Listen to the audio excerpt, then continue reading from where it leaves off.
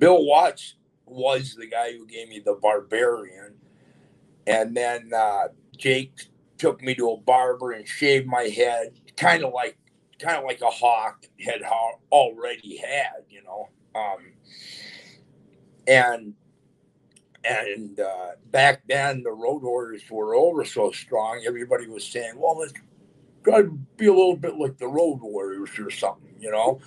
So I kind of was told to do an off thing off them, but me and Jake were pretty much partners for about 9-10 months in 1985, and Jake was a lot of fun. He really was, and everybody, you know, has stories about Jake. But when I met him, we were both so young that, you know, he was just a little boy inside. He's no different than the rest of us. But yeah, and Jake really took care of me. Jake really is a wrestling genius, you know.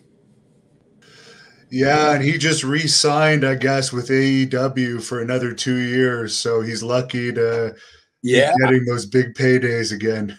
I just heard that too today, and I'm like, God, only Jake can have this body. You know, it's like you don't work out. He's like half, you know. And if you think Jake is sober, you're freaking nuts, Jake. I hope you heard that, because I know him so well. He can be sober, maybe. He's probably a lot like me. I can be sober for a month, but not much past that. I just don't got it in me. I just don't care to be.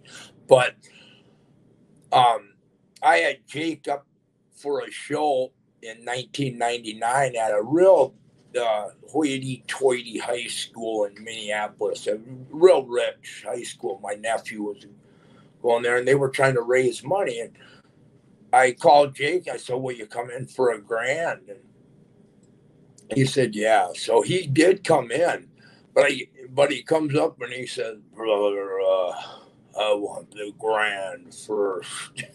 And I said, really? Come on. You know I'm going to pay you, dude. Come on, get over that.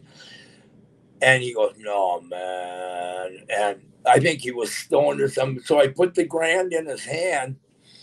He disappears. God, guess what happens? Jake goes to the hood, the same place I've been. It ain't nothing I haven't done myself, and gets high as hell, shows up at the high school higher than hell.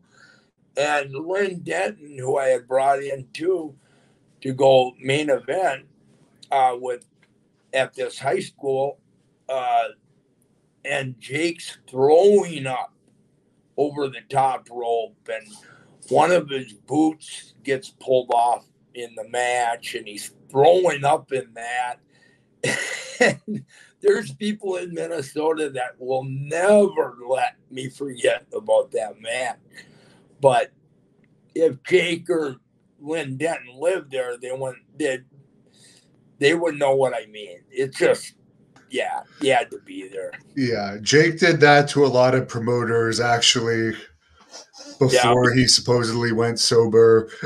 Len Denton, you bring him up. I know you were talking about him earlier. I've interviewed him. Apparently, he's not the biggest guy downstairs in the world. Thank you for watching the Hannibal TV.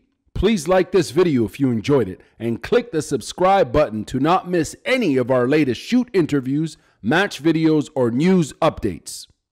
Support us on patreon.com for $1.99 a month to watch our full shoot interviews ad-free and help our channel grow.